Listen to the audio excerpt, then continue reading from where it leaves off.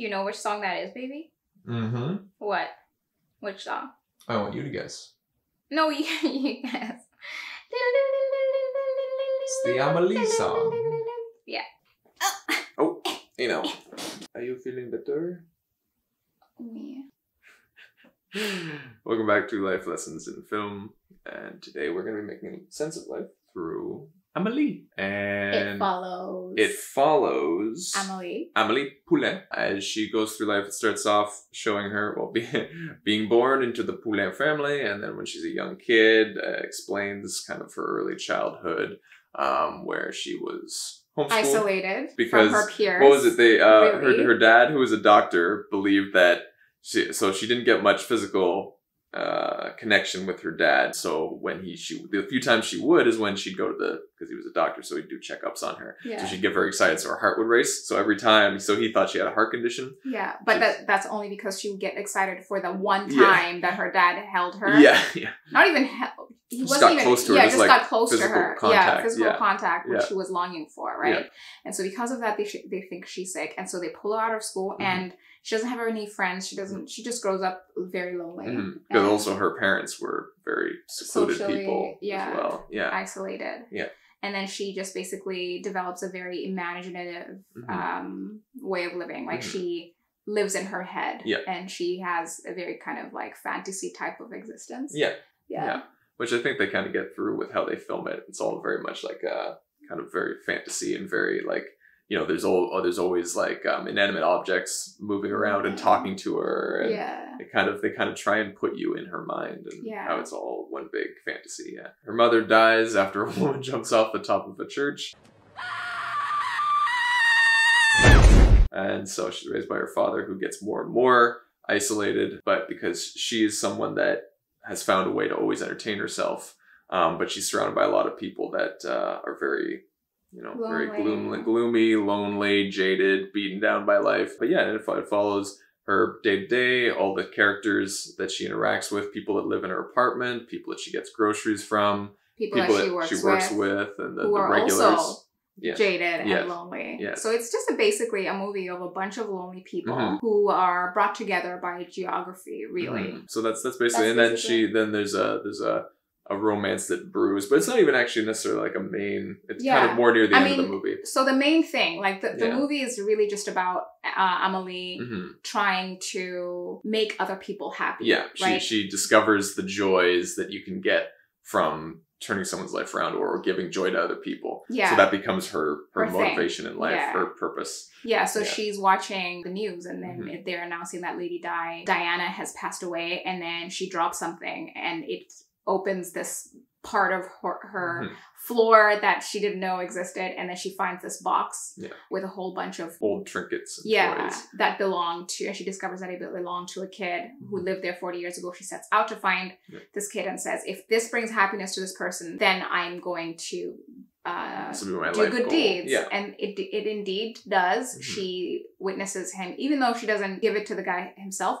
She is there as this guy is going over finding this thing, right? She places it in a location. I don't remember. Oh yeah, was it a phone booth? And then she calls the phone booth or something like that. The guy finds it and then goes to the cafe where Amélie works, right? And then he pops in, opens it. Just shares how it changed his life. And he realizes, like, he talks about how fast life passes, right? One minute you're a kid, then next minute you're 50, you don't have a relationship with your daughter, and you don't know your grandson. And so he's like, this box made me feel like I have to get back in touch with my daughter and meet my grandson. And in the end, he indeed does.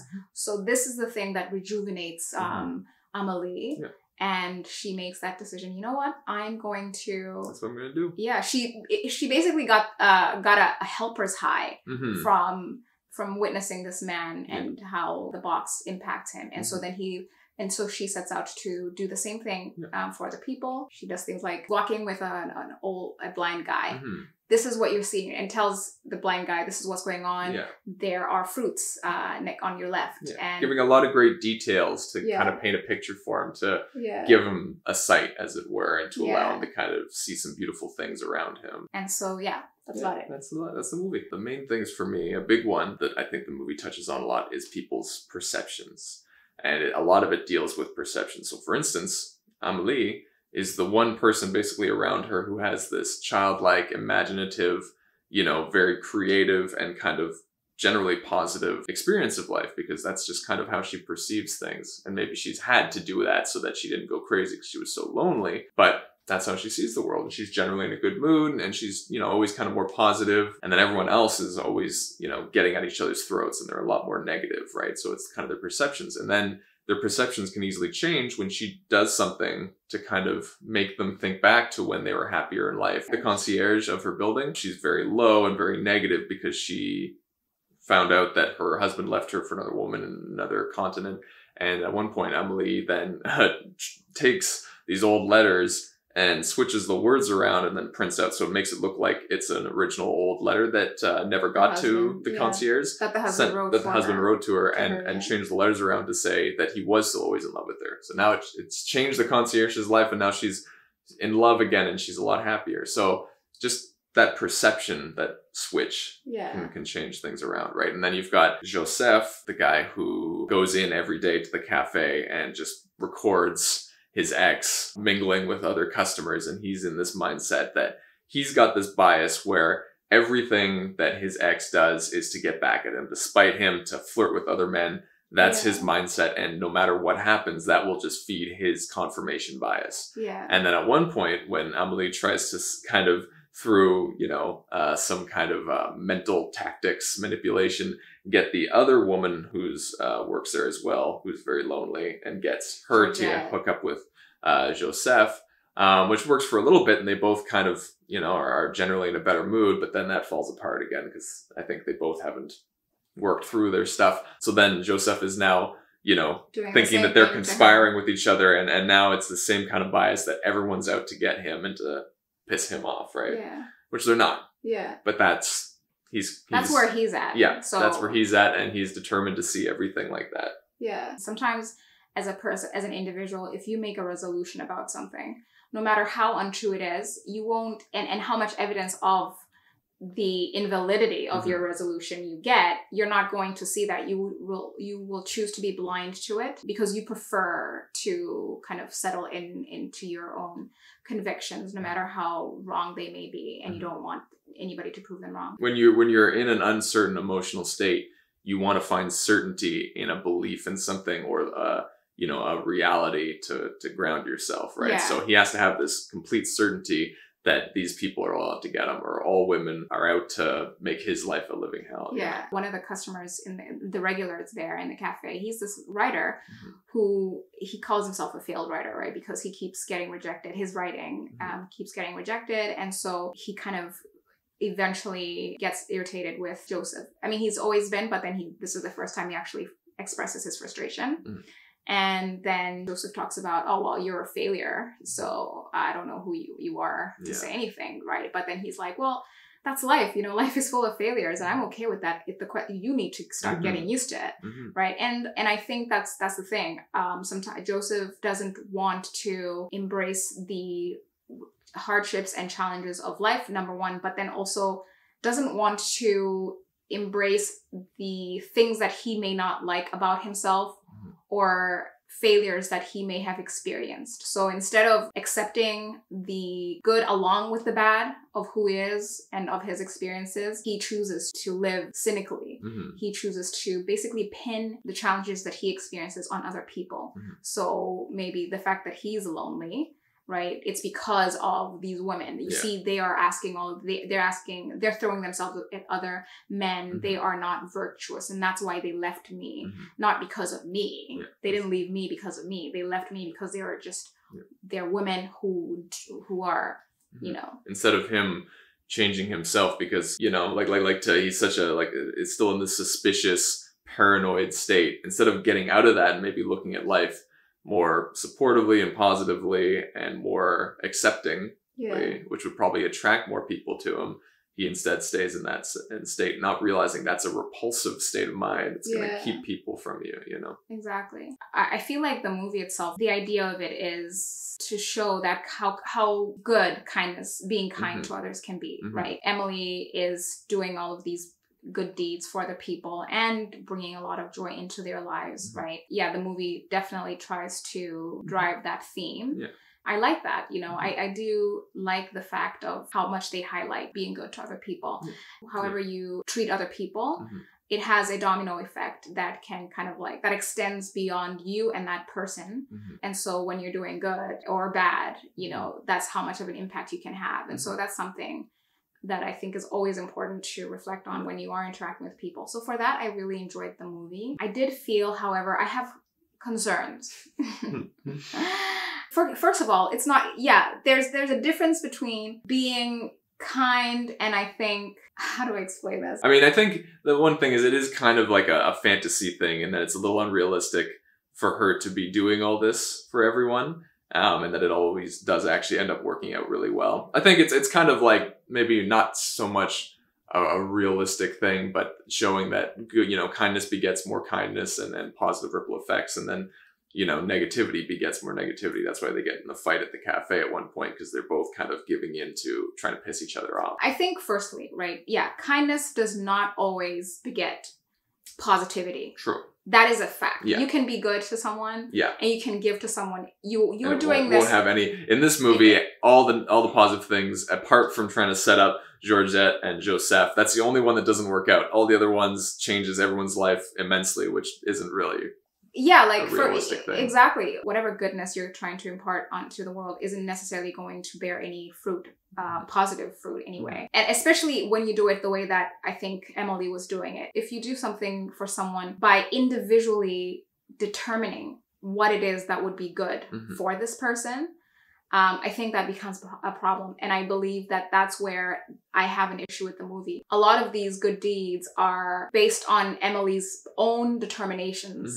That if I do this, this would be good for this person, right? I agree with your argument in terms of like, say, the concierge, where she's basically allowing the concierge to live in this fantasy that her husband still loves her when he doesn't. So now she's happier, but she's living an illusion. And is that something you should have the power to give to someone and put someone in? Yeah. And so that's the thing for me. Like, I think Amelie is a very sweet person, truly. And I'm not like chastising her for trying to be good to people, but I'm just kind of unpacking the reality of kindness, right? As people, we sometimes believe we know what's better for other people, because that's really what it is here.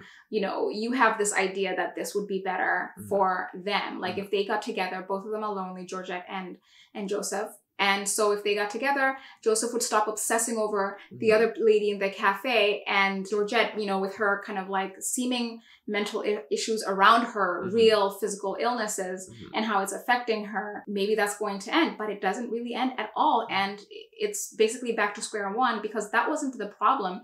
And so you're trying to be kind, but you're not actually targeting the thing where your kindness would actually, you know, garner the kind of results that you're hoping for. And that's because, again, you afforded these people support independently of their own needs. You didn't understand, you didn't ask for what the issues are. You don't even know these people really, because all these people are here, but no one actually discusses their feelings, or they're not really friends. They don't meet outside of the cafe at the end of the day. This kind of support that she extends, she's extending independent of actually knowing these people that she's trying to support, and independent of knowing what their actual needs are. And even the ones that are positive, you know, that seem to actually be a triumph for her kindness. For example, Lucien, right? She's helping this guy. He works, selling fruits. The boss is abusive and rude and insulting to the employee. Yeah. And so then what she does is she starts basically, she gets revenge on the boss. Things like breaking into his home, and, you know, just doing a whole lot of stuff in his house, and then he can't sleep. He's freaked out. The first time she does this, he then is too tired to work, which means Lucien is working on alone because the boss is in the back sleeping. So he gets relief from the boss that one day. But the boss is still there, you know, next time, still continues to do the same thing. And so there's never really any resolution. No systemic change. Yeah, there's no systemic change at all. Just a day or two that makes her feel good, and maybe makes them feel good temporarily, but it's not a permanent fix. It's not a permanent fix. And secondly, whose issue is this? Is it Amelie's issue, or is Amelie. Is it Amelie's issues or is it Lucien's issue, right? It's his issue because, you know, think about it. If someone is getting bullied all the time, right? And maybe you stand up to the bully today, but are you going to show up every single day to stand up to the bully for this person? And shouldn't the person who's being bullied actually find a way to stand up for themselves? And if you stand up for them all the time, aren't you taking away their agency? Aren't you taking away their chance to grow and become stronger within themselves if you keep swooping in as, you know, their hero? It's really very infantilizing when you think about it, because you are making that decision that this person doesn't have the capacity to do what you are doing, right? Which is fighting back. I think at the end of the day, there are some people who are at a certain point in their lives who can stand up for themselves, maybe because they were just born like that, or maybe because they had a lot of years of experiences that finally led them to a point where, okay, this is how I need to navigate this situation. But if you're continuously giving that kind of support that Amélie is giving, then you're never really Amelie's giving. Baby, if you're giving extending the kind of support that Amélie is to Lucien, it's, when you think about it long term, it's not really going to be beneficial to Lucien, you know, because you're never giving him the opportunity to learn how to stand up for himself. Do you know what I mean? Oh, I feel you. I feel you. And so those are little things that I was just kind of like, oh, okay. You're right. It's got that kind of fantasy element that, like, wouldn't it be nice if you could just fix everyone around you who's so sad and glum all the time, and you could actually really turn their life around. Now, again, in reality, like you said, maybe that's not really up to you, and how do you know what's best for these people? Yeah. But it is just kind of that. It's like a kid's. It's almost like a cartoon in that way, where it's just like, it's not really realistic, but it's kind of a nice fantasy to imagine, you know? Yeah, it definitely is a kind of a nice fantasy to imagine. And here's the thing, right? Yeah. If you are out there in the big bad world thinking that I'm a cynic, I am Amelie. I have been burned.com. I have had friends in the past. I remember my friend saying to me, you are never happy unless people are living according to your own value system. You have this idea of morality that you judge everybody, your friends, according to. And I was like, no, it's not true. I don't do that. You know, I absolutely don't. I don't believe, you know, you can do whatever you want to do. And to a large degree, I think I definitely am the kind of person who believes that people in general should be allowed to lead lives according to their own moral yardstick or ideological yardstick, whatever, right? But I truly genuinely believe I'm at this point now only. But before, I was like Amelie, thinking that this ABC is good. I thought this is good, and yeah, I want my friends to not do bad, and I'm going to try as much as possible to steer them, you know, towards my, you know, like my thinking, to living the way that I think would be better for them. I literally would do that. As philanthropic as my motives were, as much as out of love they stem from, I do believe that we shouldn't, as people, meddle into people's lives. Even if they're going through hardships, those are their hardships to go through. And when you take away a person's experience, you take away their capacity to grow from it, their capacity to learn from it, and to become better from it, because you're the one who's basically doing all the hard work. When you, as a person, are doing good deeds, like Amelie is, are you doing it for those people, or are you doing it for yourself? Because it feels good to help other people. And if you're lonely, like Amelie is, are you doing that because it gives you that fulfillment that you don't get because you're lonely in general? Well, maybe she won't do that anymore now that she met Nino. Which was the other thing I was going to talk about, is that, you know, she had a couple of relationships, but they show that it was not working out for her. And same thing with Nino. He goes from relationship to relationship because they're both very unique people. He was bullied at school. She was homeschooled. So they just withdrew and got very comfortable just being on their own, which does make you a more unique person because you get into your own things independent of what the fashion or the trends are. So and then it makes it harder and harder to get along with people that are a lot more tapped into what's going on in the world. But then they finally meet, and she says, as she uses the painting that her neighbor is working on, I think it's a Renoir painting, and they basically are talking about Amelie's situation through the girl in the painting, and she's talking about how she's, maybe she looks kind of alone in that painting, because maybe she's thinking about someone who's not there, someone that she has a natural affinity for, who's this guy that she finds out has a lot of similar or just his own kind of quirks that she finds this similar connection to, because she has those things, and she hadn't met anyone that was like that before.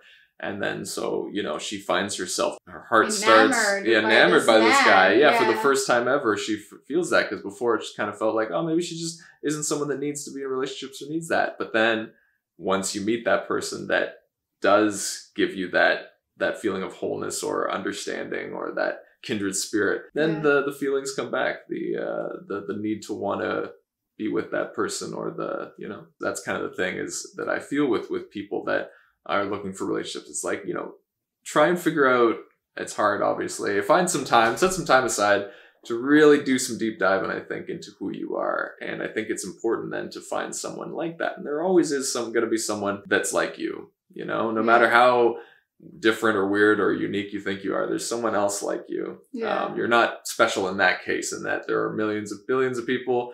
Other people have had similar lives. So, but it's important, I think, to have that similarity, that understanding will really help with that natural affinity and being drawn to that other person. So that felt very realistic to me. So that's like the more realistic part of the movie, is that she needed to find someone that was like her. Yeah. Can I want to add something? You are going to be so late. It's fine. I'll be late. I'm already late. That relationship with her and the old man as well, who keeps painting this one Renoir painting, that was really great, because they never really, he's very gentle with her. I like that, because she's very scared of her own feelings and she doesn't really know how to face them. And so he uses this painting to actually have them talk about her issues. Without actually talking about her issues. And so there's a girl in the painting, right? And he's looking at this girl, and and he's like, this girl is surrounded by all of these people, but she always seems so incredibly lonely, And then Amelie's like, well, maybe she's lonely because she's basically pining for someone who isn't there. And then he's kind of like, well, I mean, if she's interested in that someone, then she should probably pursue him or something like that, and that's basically something that she kind of, I don't think she realized. It helps her think about this, because it's not targeted directly at her. It's a little easier for her to digest, which is kind of doing like therapy in a way. I definitely felt very endeared to Amelie with her reality of being this really sweet, kind person who doesn't really have the kind of affection I think she longed for. And then in the end, when she gets together with Nino or finds Nino, I felt that was such a beautiful moment for me, because of course then she realizes herself. She starts seeing herself and starts servicing her own needs, and then them coming together was just kind of the cherry on top for me. And I really would hope that, it's just one of those things that you hope for people in life. Of course, at the end of the day, it's a movie, so it doesn't really show you the extent to which as a person you have to work your butt off to actually get to the point of finding the fulfilling relationships that are really truly hard to find. But I think it was just one of those things for me, one of those movies for me that reminded me of the fact that just because things are a certain way right now doesn't mean that they won't be in future. And there will always be that one person or those people that you find that give you what you need to get to that point of happiness that you are looking for or didn't even know that you wanted, Overall, that's what that movie gave me, and it was really sweet. Yeah, what would you guys think about what we had to say about Amelie, what we took from that? Yeah, please. Did we miss anything? Yeah, please comment down below and share your thoughts on our thoughts. Yeah. But until next time, bye.